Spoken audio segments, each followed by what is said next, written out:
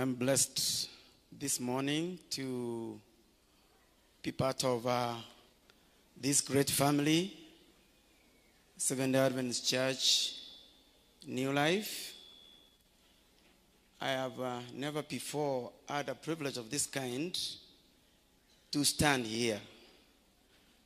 As it were, for me, I hope it is for you to have that great privilege to be seated where you are seated today, because you have never had an opportunity to sit and you've never even remembered that you sat there or when you sat there last. So it's a dear privilege for each one of us to find time and opportunity to come before the Lord, seated where you are specifically stationed and where the Lord allowed you to sit and do fellowship at His feet.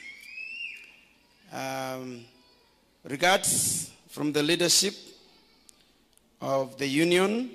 They know that I'm here, and my leader, who happens to be a church member over here, I'm gratified. Elder, normally you keep on saying, but today it is a reality that I can see you fellowshipping when you have no itinerary somewhere. Praise be to God, because you have kept your word that this is your church. I don't know what they did to you, but they must have served you well. And most of us, when we are served well, we tend to remember to come back and stay. We want to thank God for you, my leader, for fellowshipping with us today. The children's story, the song from the little ones. We want to praise God for the young people of this church. They are the ones who take over from us. And it feels such a delight when we see them participate. And I want to thank God for these young people, young children. We are praying for you that you will take our space when we quit from the stage of ministry in any form, as a deaconess, as an elder, as a pastor. That is a privilege. I am almost 2 years old in the city. And as I said, I've not been around, but I want to thank God that I'm around today. It's the honor and glory of His name. I happened to stumble upon one fellow I know, Ngong. I saw her passing. She didn't see me, but I saw her. She still maintains her stature. And where is she? I want her to greet you on my behalf. She was my college mate. She could be having some business somewhere. Mercy, I saw you. You are not too different from how I used to see you. I'm told you are a church member here. She could be out. Mercy, where is she? Out. Wherever you are, I want to say greetings on your behalf. Happy Sabbath, members. Happy Sabbath. Those are those old days when we were young and we could fellowship together at college. And you guys, you remember, if you happen to be in college, how delightful moments when you are young and doing fellowship and socializing. Not for bad, but for good. She was a good one. Participant, I don't know why she does it even today. When she speaks well, not like myself. That fluent language that can be audible by even the white men who have just come today to fellowship with us. We praise God for His church and the diverse gifts He has given us.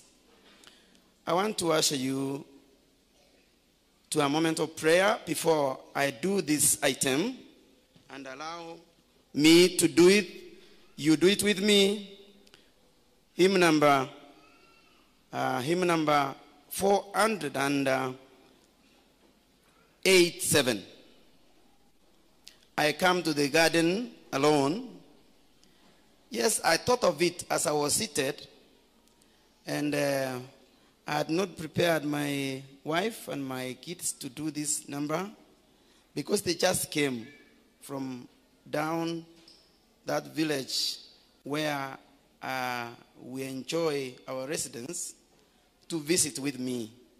And so I'm doing it myself. Just accompany me whenever you feel like. I come to the garden alone.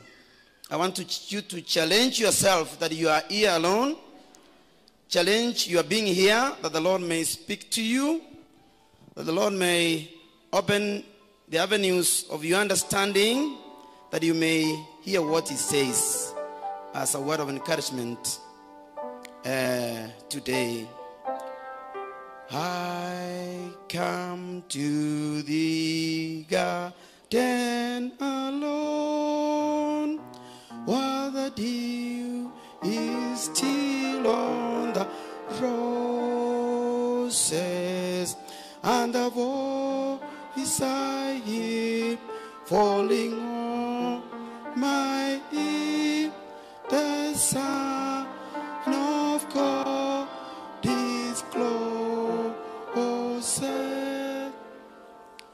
and he walks with me, and he talks with me, and tells me I am his son, and the joy we share as we tarry there, none other has ever known. He speaks, the sound of his voice is so sweet, the partash is singing, and the melody that he gave to me, within my heart is ringing.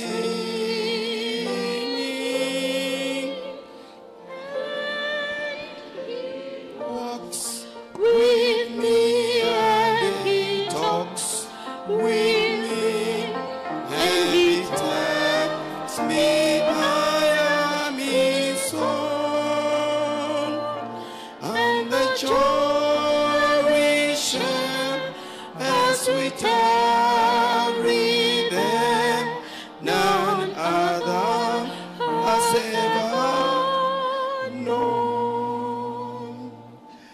I'd stay in the garden with him, though the night around me be falling, but he bids me go through the voice of all. His voice to me is calling,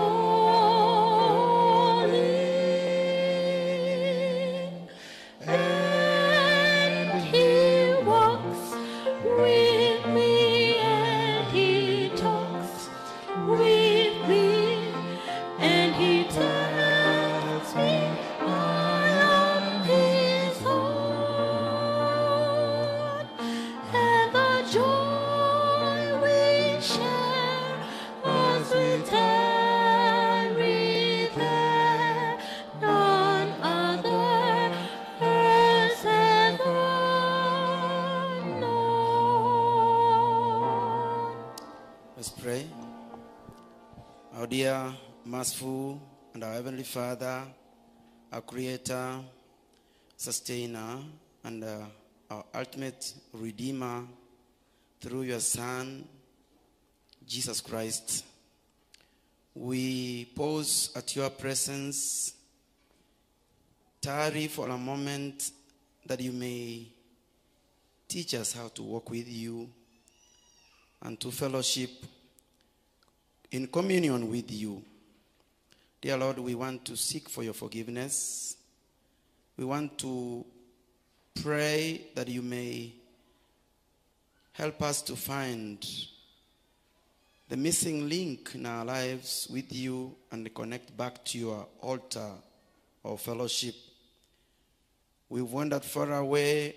We need you to touch us and restore us, souls that are lamenting and languishing in sin. That, Heavenly Father, we can see your face, even as you encourage us one more time today to walk with you and feel the solace and the comfort when we are with you. We trust and believe in Jesus' name. Amen.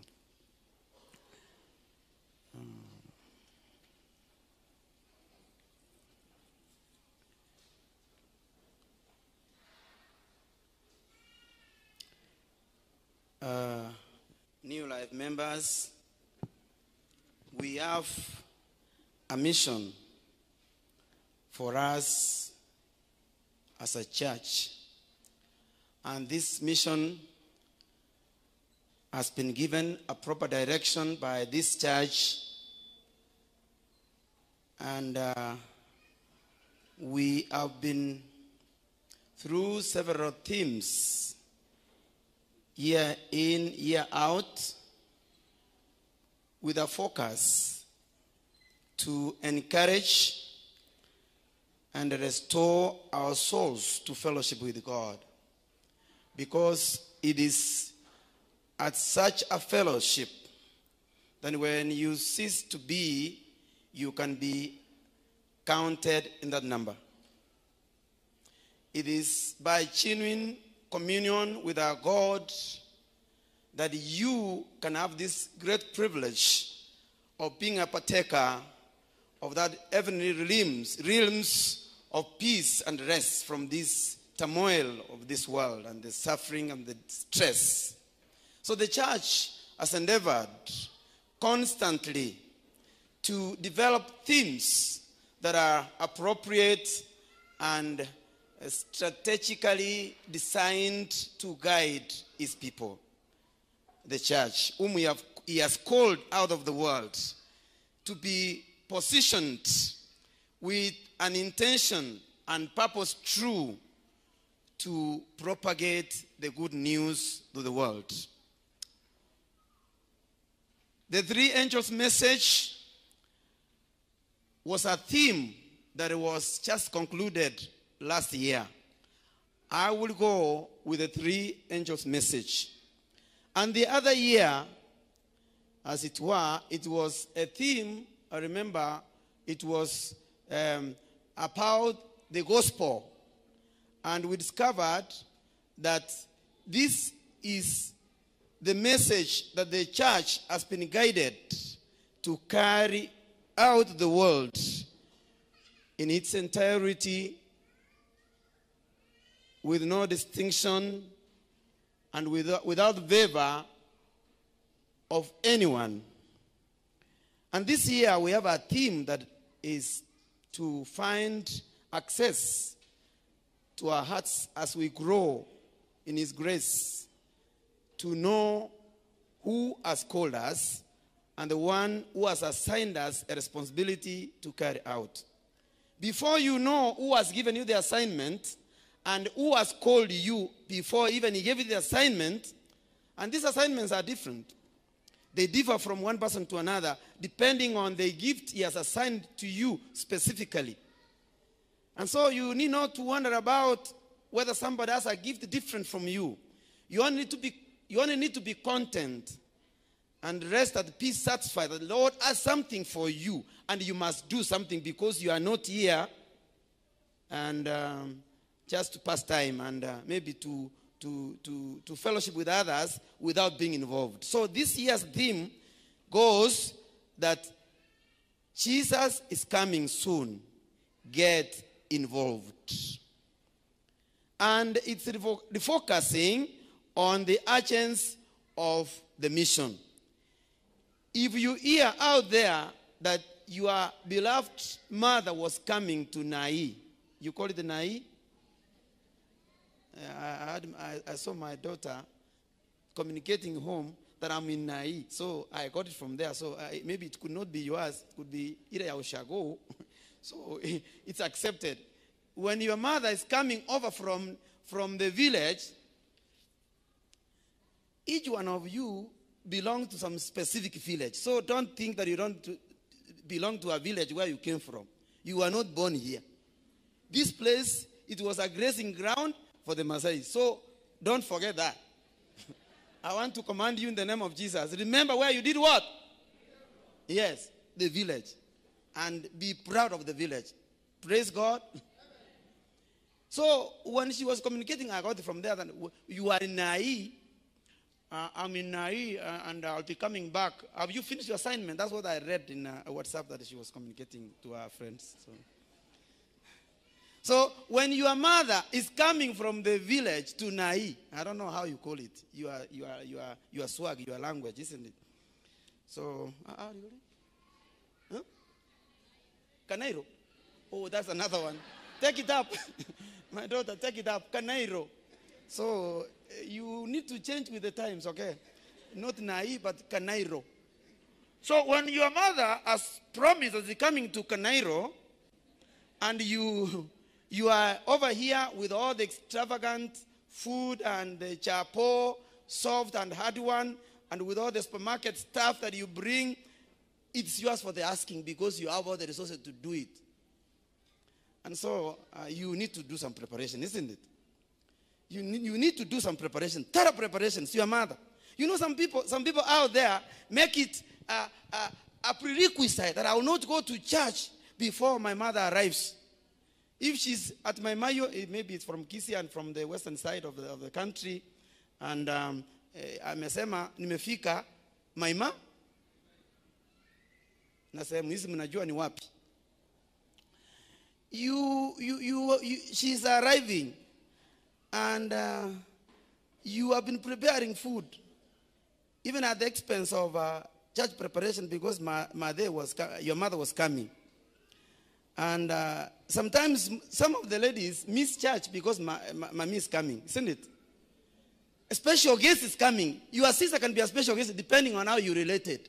If they are coming, you determine to do preparation at the expense of anything, even church. Do you? Yeah. Some special guest is coming, and so no fellowship, no church. That's how much you know. God forbid, you should know differently. Church, guest is coming or not, it's a time to do fellowship and receive revival that was meant for that day. Come and fellowship at church. So what was I communicating? A guest who was coming, and you knew very well he or she was coming. You need to do some thorough preparations. Prepare yourself in terms of meals, and especially here, do the necessary that will make you make a difference from the village. Okay, so if she goes back, or if he goes back, this your guest, he or she would have a memorable moment that he came to Kanairo. The Kanairo is that different with all the accompaniment of experience, meals, going to fellowship somewhere. That is what Jesus has said to us, that he is coming soon. And do you dare take it for granted simply because you are not going to be serious with your commitment? So our call for this year's theme is Jesus is coming. Our guests, who is coming to do an extraordinary business of eradicating all the troubles of this world and the challenges that we face here below, and give us a reward of that eternity where we shall be in peace and harmony. So a wonderful lady stood here and said some prayer to my heart. And when I was inquiring from her, she presented here just a while ago that there are stages we go through, including depression. The other one was what? Anger. When you have lost in life, this here below, this life you must lose and you must feel it. The affliction, the challenges you face because of having lost a close relative. especially ladies, they never forget that soon. Are so devastating. Discouragement all around you, and you don't seem to see that there is a future in store for you. God has promised that in the midst of all those difficulties and our way of life, it's become a way of life, He is coming soon. And when He comes, He has a grand duty and responsibility to take us home. And that's the very reason why you are seated here today. If you are seated here for another reason, that you don't want to be in friendship with this man called Jesus, the man of the cross, the man who did it all for you, then I don't know how and when you will be convinced to know the reason for you to have been in fellowships like this. Yes, there are challenges, but Jesus has taken it all, and He has said everything is secure. As you thrive in church life, New Life church life specifically, I want to address today. There are complications that the evil one brings along as we fellowship as a church. Situations come our way that we normally do not understand. Conflicts come our way, even in church. Sometimes you don't feel like forgiving someone out there who must have done something significant that you have not forgotten till today. And you are out there seated, burdens are lifted on Calvary. You are the very one Jesus is trying to intimate His thought to you, that He has taken it all for you. You feel like some guy out there has messed up with you in your very pertinent and intimate relationship, which you are anticipated to materialize into a marriage relationship. Okay. And you have been frustrated. And you feel like you are a nobody out there. Burdens are lifted on Calvary. Jesus is very near. That reconnection is what we are longing for in our respective troubles and challenges. And God has said it very clear and loudly that He is very near with the troubles that have encompassed you. And there are diverse sorts of those problems which you may not even explain. Sometimes some people are depressed. They don't understand who they are because they don't know the problem they have. Take it to the Lord in prayer. He'll take it up and he'll bring healing and consolation specifically designed for your temperament. Not for anybody else. So this is the faith of a church member who is longing to be reconnected back to the true altar of fellowship. We'll continue with the program in the afternoon. Now I'm doing something that God impressed on my heart. But I need to come back now and again and tell you that these 10 weeks of prayer, it is back to the altar. Back to the altar wherein we can find solace and consolation. Back to Him who has taken it all on your behalf. While you are thriving here and moving very well and doing everything smoothly, programs are running well, and you are systematic in the way you do things, God is in need and is desirous of you of one thing. You know, there are many things around that can disorient you and disrupt you from who you ought to be at fellowship. And we need to remind each other. There are two ladies who capture my attention, Martha and Mary. One of them decided to tarry with Jesus because of the magnitude of her sinfulness and the way she had given up and lost hope completely. And she stumbled across, she came when she was moving along in that kind of a life experience, it so happened that he came and met, God is a God of miracles. Even when you are not intentional, he can work up with you because he loves you. Hallelujah. So this woman was in her waywardness, and she was caught with those men, those guys, some of them who had started this business of adultery with her. Without shame and commitment, they were committed to bring that lady before Jesus. And they brought her before her and said, man, they wanted to test him to know how he makes decisions, whether those decisions are according to the law of the Pharisees and the Jewish culture. So they brought her. The law said, whoever is caught in what? In adultery must be done what? Stoned to death. And these guys came. I will say they came blindly because they never stumbled upon this man called Jesus, who was the really altar of transformation. And so they just bypassed the circumstances of falling in love with him. And they took it up as a responsibility to pursue a woman who had issues with her life.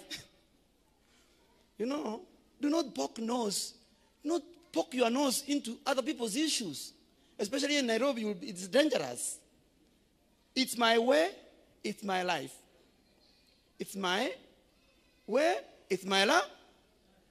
In as much as that is true, when it comes to principles that guide you for a life that you have been given an opportunity to sit here to seek, the Lord wants someone out there like me to poke my nose to your life.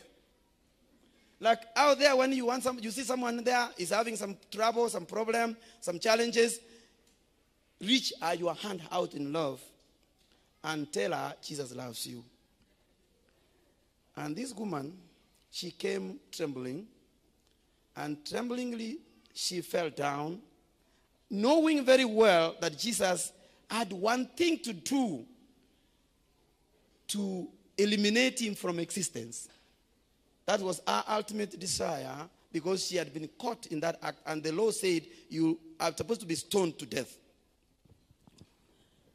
I want to imagine this is Jesus and this is the woman, and you are the guys who are spectating on what is going to happen next. And Jesus turns to this man whom he knew at heart. Their communion with him was disconnected. There was no real connection, and so that's why they were so condemning. And they said, whoever has not done anything close to this, although there were some who had done even beyond.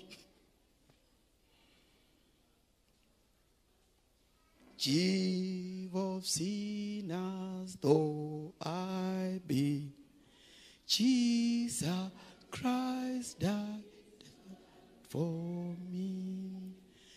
Died that yeah.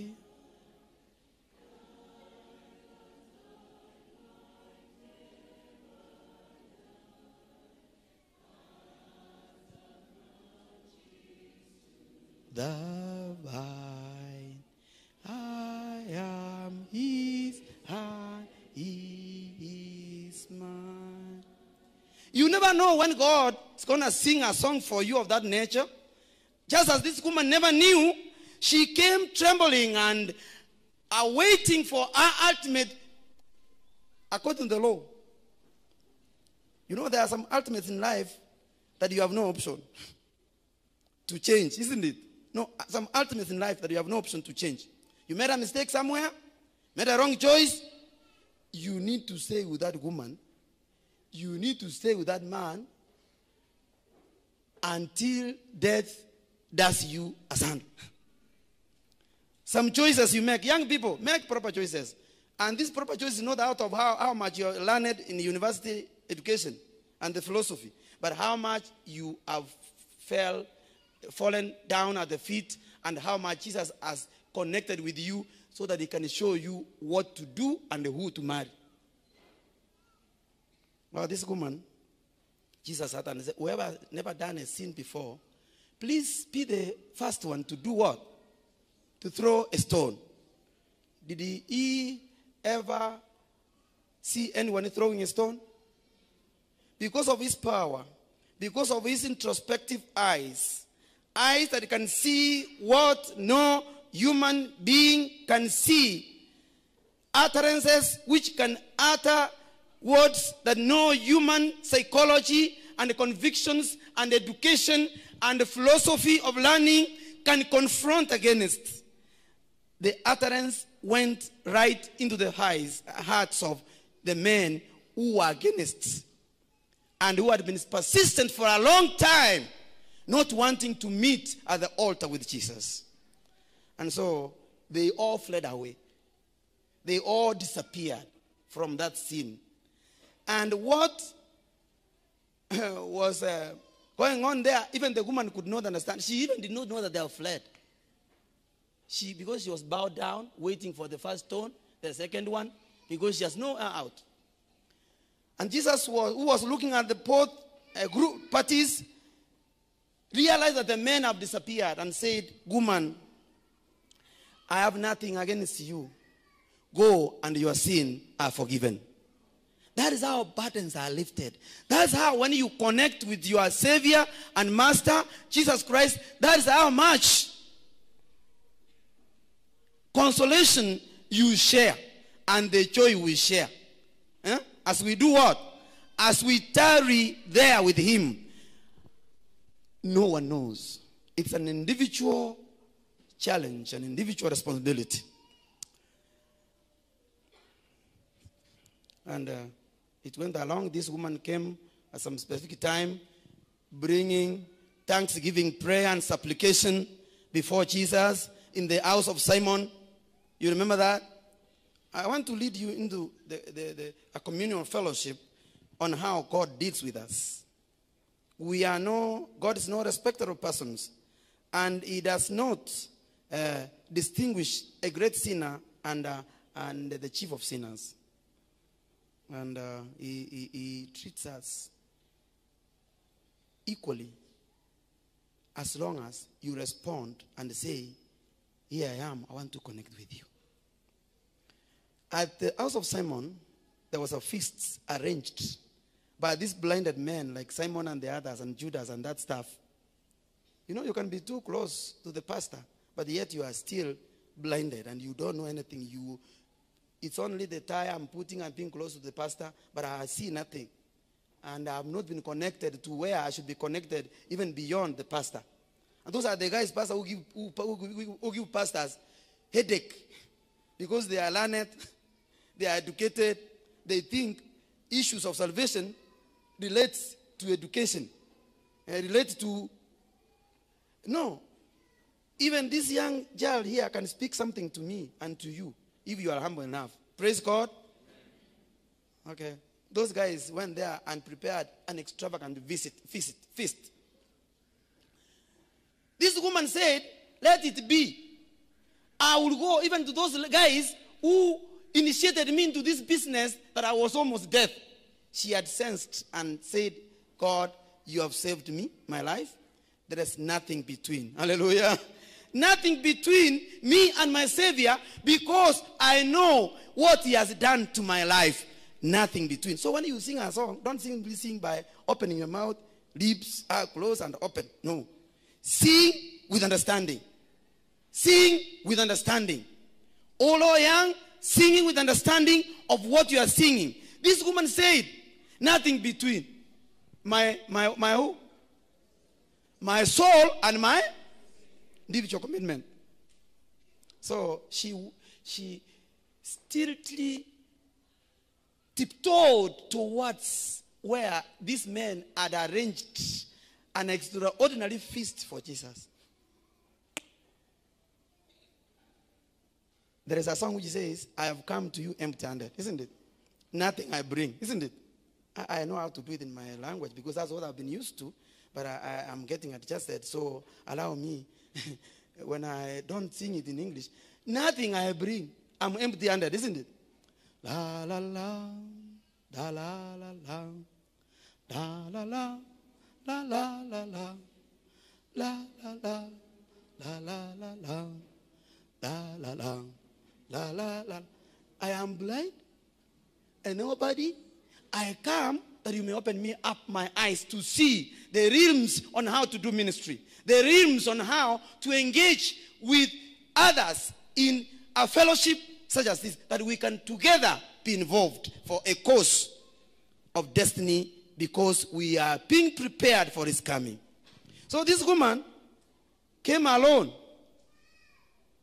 And even those guys were grumbling, and she came with an anointing oil that was so precious, so expensive, she fell at the feet of Jesus. With supplication and thanksgiving and a testimony. That's the greatest testimony that was born on earth.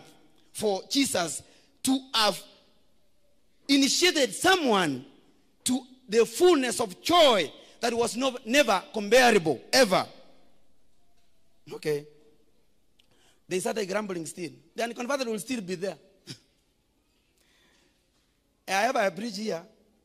Until you personally sing that song, I come to the garden alone. Your leadership as an elder is no business. God is no respecter of elders and pastors, leaders of the union, leaders of the general conference. He only wants to hear you speak with your heart, intimately with him. I come to the garden alone. And the joy I anticipate to find over there has no comparison. Hallelujah. Has no comparison. That is what faith ensures within a man and a woman of God who has decided to follow Jesus. So the Simon was complaining. This woman who was coming here, I was the one who initiated her to this business. Oh, she may ashame me away, quit with these women. And Judas was saying, oh, okay, this amount of money, which has been uselessly wasted by pouring on the feet of this man of Galilee who always walks in the dusty streets of Galilee, filled with dirt, washing with an expensive oil. This woman was content, and she was only satisfied to express her appreciation, thanksgiving prayer, thanksgiving offering for what the Lord has done. When you have sensed what the Lord has done, no one can alienate you from the connection you have found. A new faith, a new lifestyle. It will be a forever commitment packed to the altar. Okay. These are the guys who could not understand the message of salvation. Come with me, the book of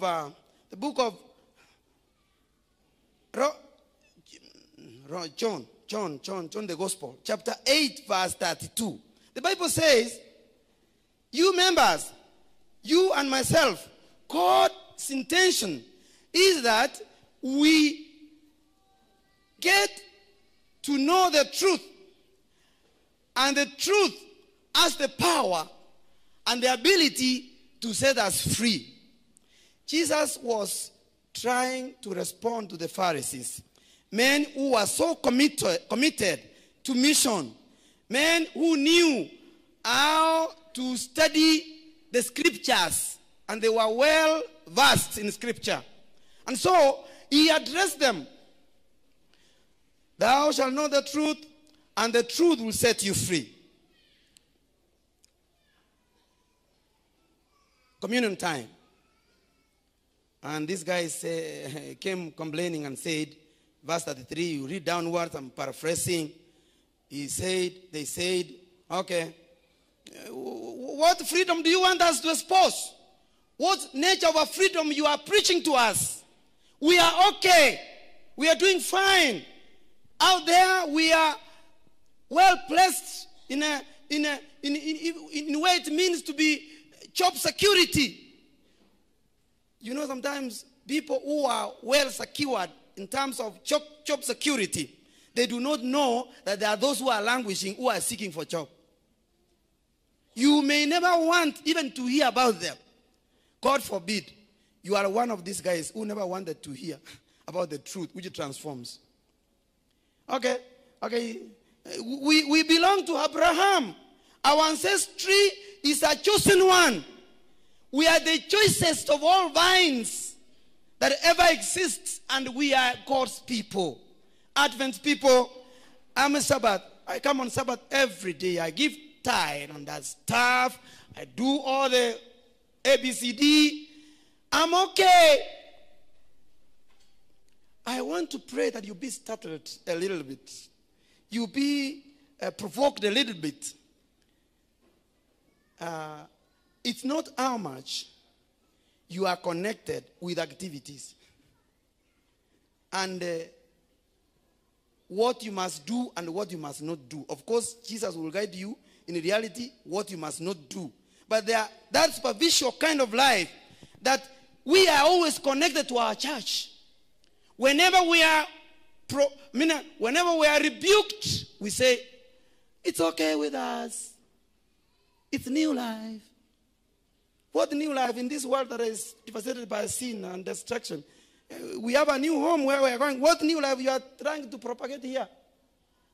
God forbid. New life, most new life churches, they are all over.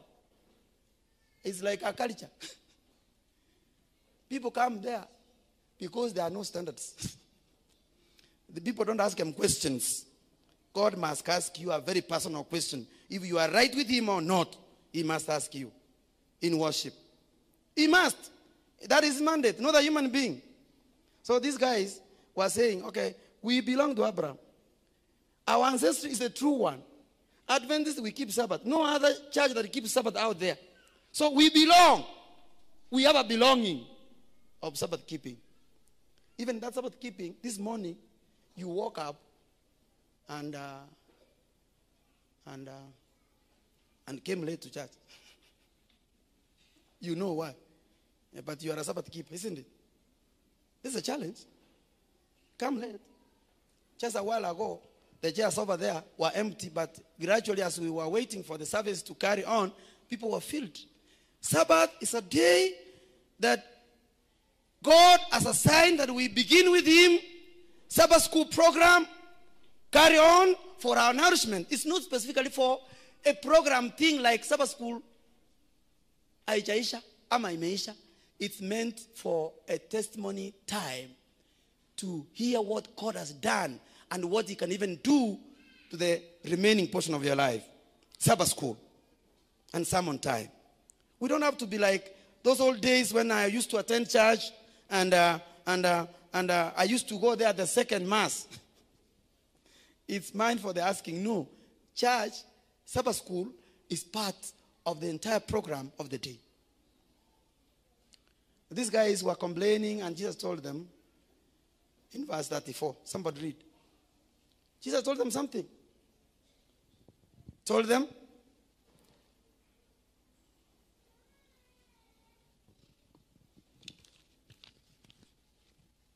What did he tell them? I want you to read. Help me, assist me read. Okay, let me read. And Jesus answered to them, most assuredly, I say to you, whoever commits sin is a slave of sin. And a slave does not abide in the house forever, but a son abides forever. Therefore, if the Son makes you free, you shall be free indeed. The freedom that is intended for a son, a daughter of God, is the freedom of back to the altar, where God can associate with you because he knows your heart is desiring to connect with him. Not an emulation of freedom.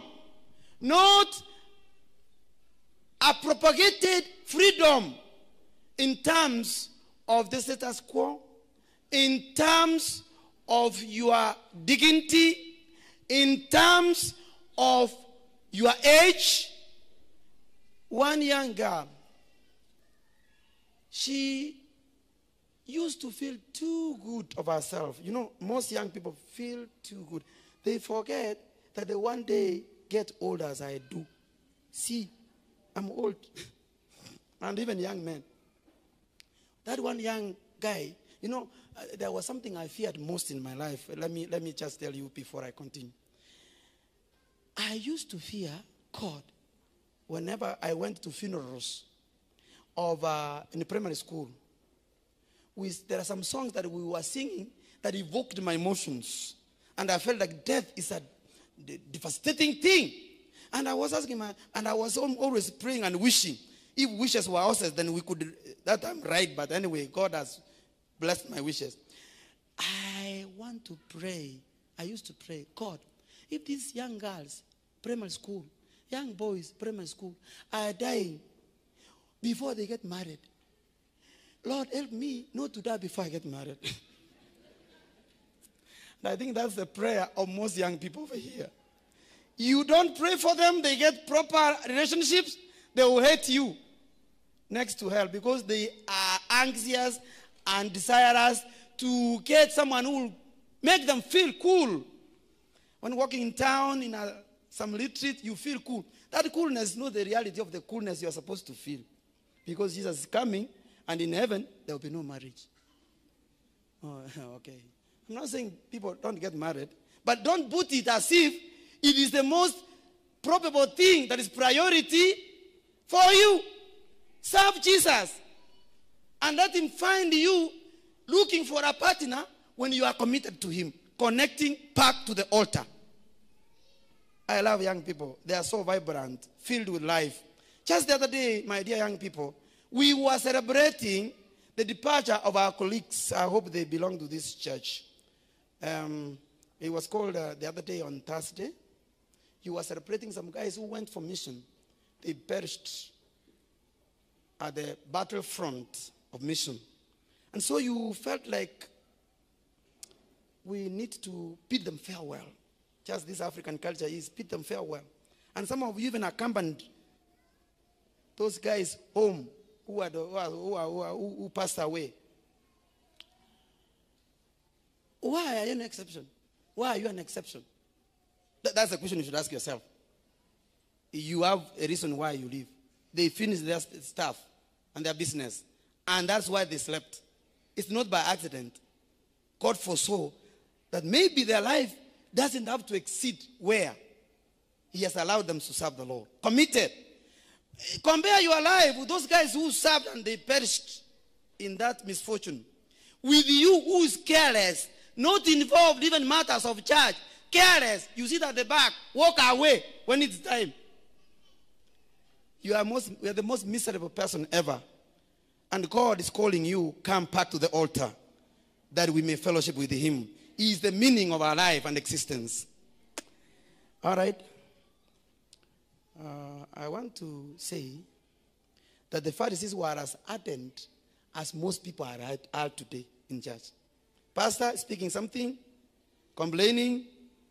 Did you know that a pastor has been assigned, an elder has been assigned? There's some elders who wait until the year is ended before they become involved. Simply because they think they are superior. What superiors do you have? When I have ever witnessed here in Newlife, I've never been, here in Nairobi Central Church, that's where my office is. I've witnessed great people, even more than you. You are useless. There are great people who have gone past that way. In fact, if they are not comparable to you, then, I mean, we never know how great a person is. But to me, when I look at the congregation who come there, they are great people accompanying that corpse, isn't it? and they have always been sent back home to rest, awaiting the resurrection morning. Who are you? Humble yourself at the feet of Jesus. Connect with him. That's the meaning of your life here. That was the confrontation Jesus was facing with the Pharisees. They are propagating their ideologies, their points of convergence and understanding, but the point Jesus wanted to communicate, that if you are a sinner and you have never known where to find solace and comfort at the foot of the cross, which they did not understand anyway, until Judas, what happened to him?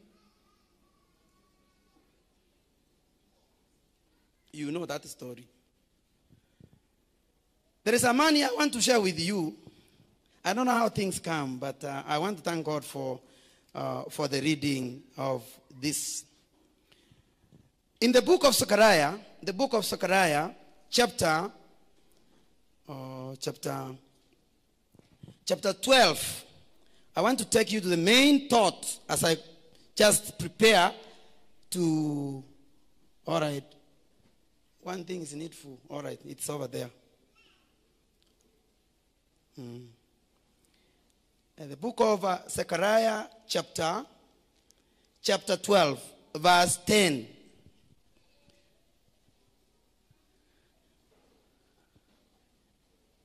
Mourning for the pierced one. This is a prophecy that is written for our understanding. It was written by Zechariah as God revealed it to him, so that it can be a lesson for us who live in this day to know that the plan of God and our salvation was not an afterthought. It was a plan that was thought by God before the foundation of what? Of the world. The Bible reads, "And I will pour on the house of David and on the inhabitants of Jerusalem the spirit of grace and supplication."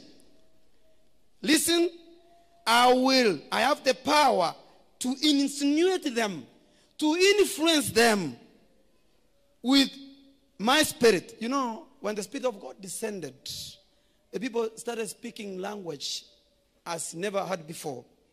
And so their commitment was to what they listened God give them to speak. So this is the prophecy here, that mourning for the pierced one, and I will pour my spirit on the house of David and on the inhabitants of Jerusalem, the spirit of grace and supplication. You know, there are people who keep on singing of grace. Grace, such a sinner like me. But you keep on singing day in, day out. Grace is not an environment you swim in without connecting with God, who has provided the same grace to you. God forbid, come back to the altar. Grace, such a sinner like me. You go out that door out there, I confessed. Just the other day, I told you a situation which I found myself in. One day, when I was as young as 7, 8 years, I don't know how old I was then, I was young. I used to follow my mother to Ecclesia. You know that place where they go on Sunday, isn't it? For Mass, isn't it? I was once an ardent Catholic, and I had already been, whatever that they say, it has already been done on me. And I'm a project, a brand bracked out of the fire. And my mother, while with my mother who carried goods to sell in the marketplace, because Sunday happened to be a day in my local village, where you also come from, when the marketplace is held, isn't it? And so we carry some goods. And some of you must have had that experience. And now that you are here, you know about Sabbath alone. And we used to put our goods at the entrance of the church, where they were taken care of well. And so after Mass, we go and celebrate, sell the goods. It happened several times in my hearing and in my sight. An old lady used to come every day and say, "I blacked someone's bamboo cane," before the priest. I blacked someone's pumpkin. And I was desirous to know, anxiously desirous to know from my mother what that meant. And so my mother told me, hey, keep quiet, that's a witchcraft. She always comes to seek for penance, repentance, isn't it? Let me tell you, that is the nature of man. Not only in that church, but even here, we can find some people who come here, when they sing well, they think that is a service they have rendered to God, and they go back in their old ways. Connect to the altar.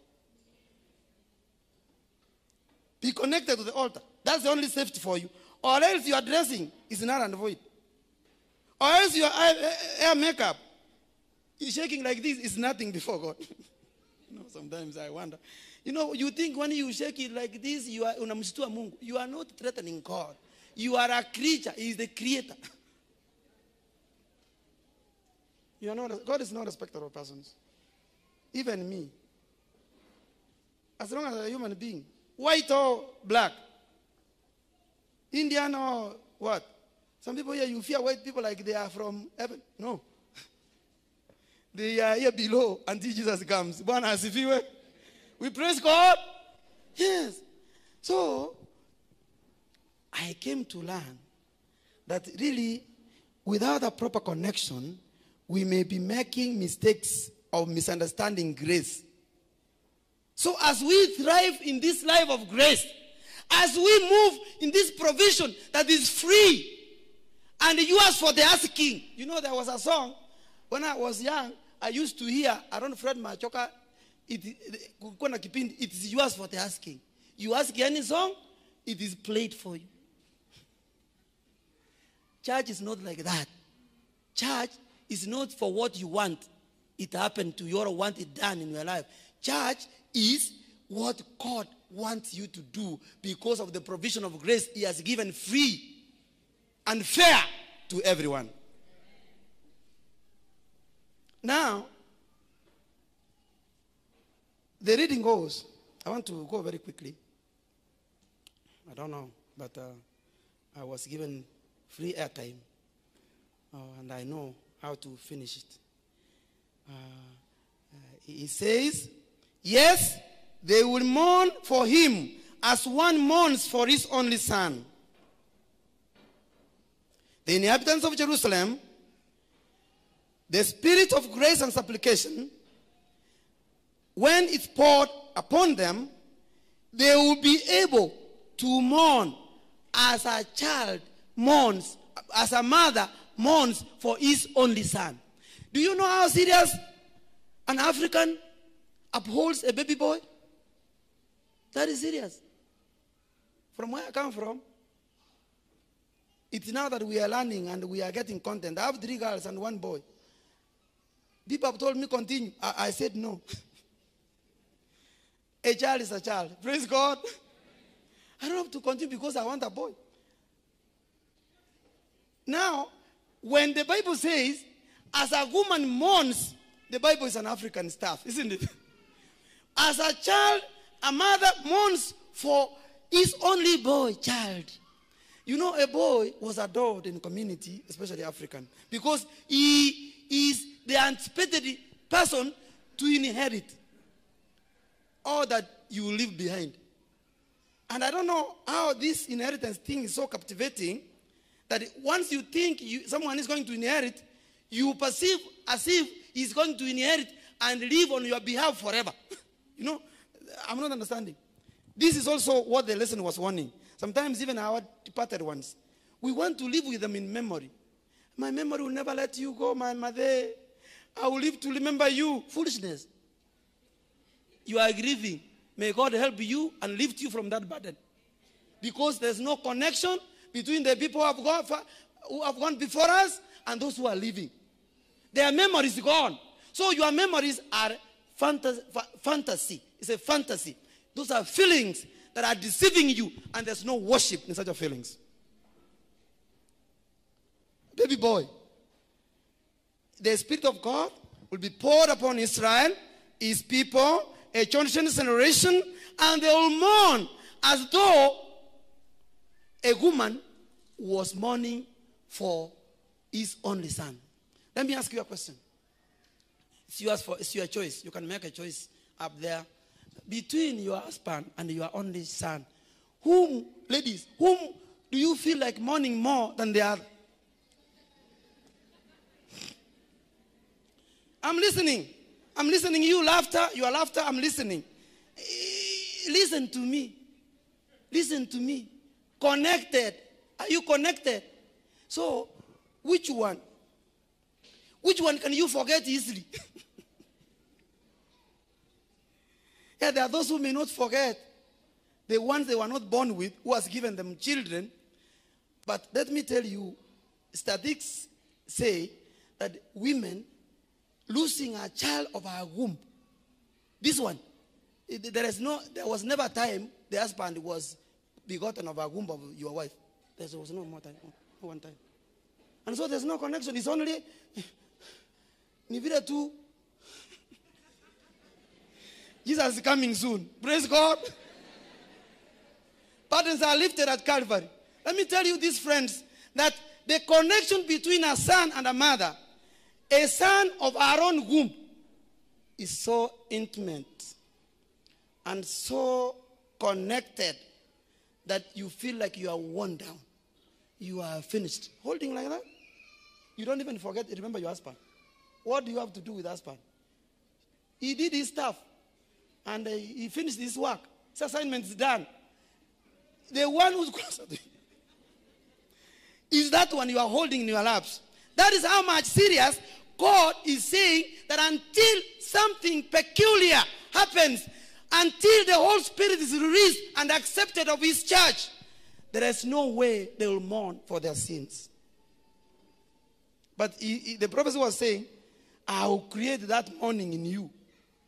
And because of mourning, let me ask you a question. Suppose a lady is mourning for her husband. One of them was saying, every time I wake up at night, I see my really husband. In the really act. That is demonic. Many of you see, God forbid, you need to be prayed for. You need to be delivered from that suspended emotional stress, which is acting at disconnection between you and your God. God forbid.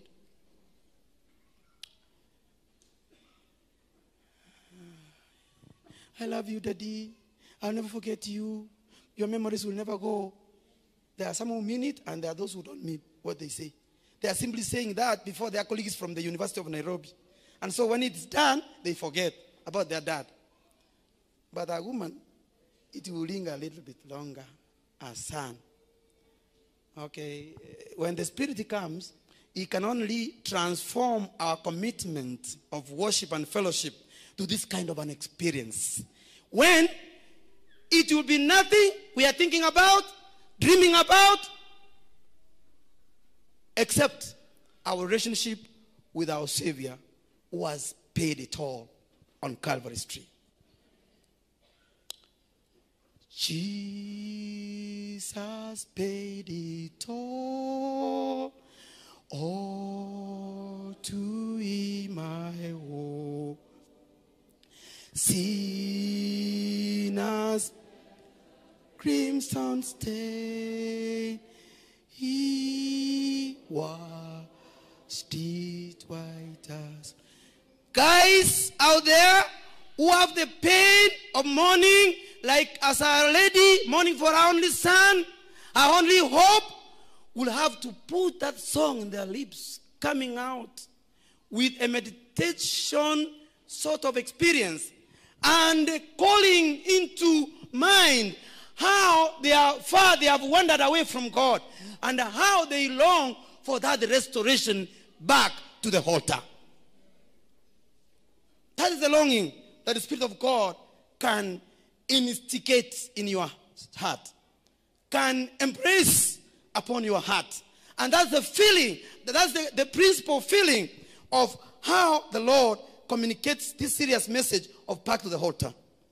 In that day, there shall be a great mourning in Jerusalem, like the mourning at Adad Rimmon in the plain of Megiddo. And the land shall mourn, every family by itself. The family of the house of David by itself. And their wives by themselves. The family of the house of Nathan by itself. And their wives by themselves. The family of the house of Levi by itself. And their wives by themselves. The family of Shimei by itself. And the family of that remain. Every family by itself. And their wives by themselves. You know, there are some women here, I wonder. It's like your husbands are carrying faith for you. Because you simply arrived and it was paid, dowry. Whether paid or not, anyway, you are secure, isn't it? And you have no sense of feeling like you may go. Chapo asubuhi napikangwa. Jioni kila unachotaka, you ask for the asking. God forbid. It won't be too long. Jesus is coming. Life is not about chapo and the security you have. It is everyone should do the morning. Each wife, every family member, you need to introspect your life, experience and call and see how much you are involved in this endeavor of faith and calling.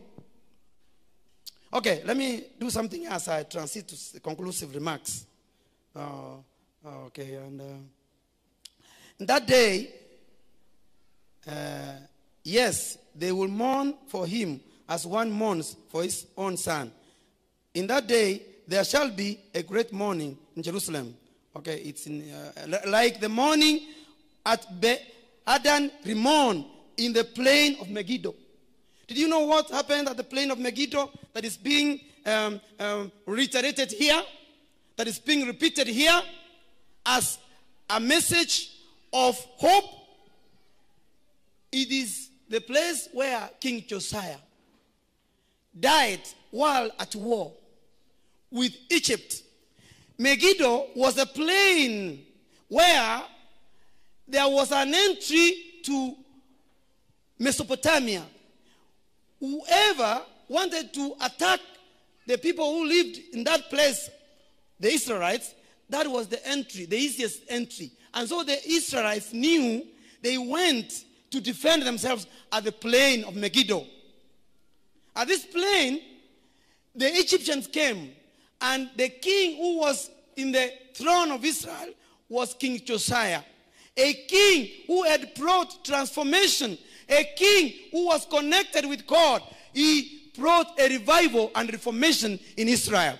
He went out to defend God's people whom he had been assigned to defend and secure as a king. So he was killed. Israel mourned for many days for this man of God. Israel was challenged to think as you even think the usefulness of your husband when she dies. She was such a good man, such a loving, and that's what they say, such a loving man. I never see a man who can substitute. No, it's because she's gone. That's why you're saying what you're saying. Have you ever said it for those who have their husbands alive? Have you ever said it while she's in her hearing that you are the only one, the odd one out of all the ones I have ever? Okay. Have you ever said it? Rarely do you say it, but you pretend here and say during funerals, I remember, my tears are dried. That is deception. They are dried. I can't see a substitute, but I ask God, you break into tears as a sign of your connection with him. God forbid. The connection the Israelites had to King Josiah was a reformation of true godliness that amazed the entire Israelite kings. Because it never happened. It happened so intricately and so seriously because Josiah called for the book and he guided the people to live as by dictates of the book. Reformation came as a result of people going back to the book.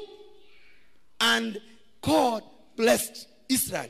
But did you know he allowed the king to die at the plain of Megiddo simply because it was his will. Brethren, turn to me to the book of Luke chapter 23, verse 46 and 47. Turn with me as I do my concluding remarks. Turn with me the book of one more. I remember one more. Two. That is the second last. Yes. Today I have not been here. I'm compensating. No, I don't have to do it too much. Okay. Praise God. Read for me that one. Luke chapter 23, our key verse, 23 verse 46. And when Jesus had cried with a loud voice, he said, Father, into thy hands I commend my spirit. And having said thus, he gave up his ghost. Verse 47. That is the time when Jesus breathed his last on the cross because of the burdens that he lifted. Now, when the centurion saw what was done, he glorified God, saying, certainly this was a righteous man. Looking at the cross, reading about Jesus and how the passion story on how Jesus suffered. A man of God who longs to be connected back to the altar of worship and true communion with God will say this, certainly this is a righteous man. I have no time to tell you how men and women who are not chosen of God confessed Jesus in their hearts. The story of Matthew chapter 8 talks about a centurion, a guy who led 100 Italian battalion. His child was sick, and he came and said, come and heal before Jesus. Come and do healing. Jesus said, I will come. And he said, in faith, you don't need to struggle and trouble yourself. Simply say a word, and it will be done. Hallelujah. The word is powerful. So he believed in Jesus, that his word could exhibit some difference in the life of his child. And so his faith worked for him and was accounted on him as righteousness, and the child was healed. Time will not allow me to tell you a story of the centurion who received a vision at night at 3 o'clock. A centurion. That is a centurion. That is a centurion. This is a centurion. Go in your Bible study about the centurion. And it will make you cease be bragging around that you are an Adventist. Until you are connected is when you can join up with the experience of the centurion that you are a true worshiper. The man called Cornelius in the book of Acts chapter 10, he was a true worshiper. He gave offerings, free will offerings. Some of you don't give. Of course, offering will not be lead you to be accepted of God. But when you give back that which belongs to God, is an appreciation of what the Lord has done to you. Having met with him and with an experience of what significance he is in your life, it will happen. You have to give. There are some people who say they are church elders, they are church members, sit at the back there, but you have never participated in giving. God forbid. The centurion gave. And when Peter was led to him, this man in the book of Cornelius, who was led to him? Who was led to Cornelius?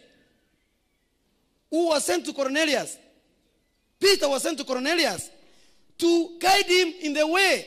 He was a true worshiper, but he had not caught the full light. But God had accepted him as his son, as his daughter. He was connected to the altar of worship. And for that reason, it only needed to connect a small missing link. By the way, as I finish, the missing link between you and an unbeliever, how do you estimate it? Go on estimating. Some of you here go fellowship with worldly friends, you are here, they are better off than you, because you never know how they converse in the secret place chambers of their communion with God.